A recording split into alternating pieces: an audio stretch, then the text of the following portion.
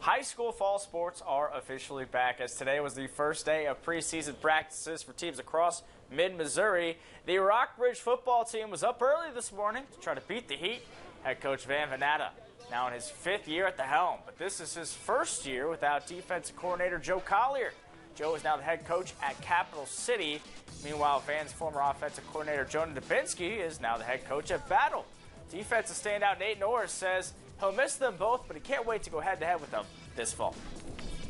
I'm excited. I'm going to be texting them and chirping them before the game.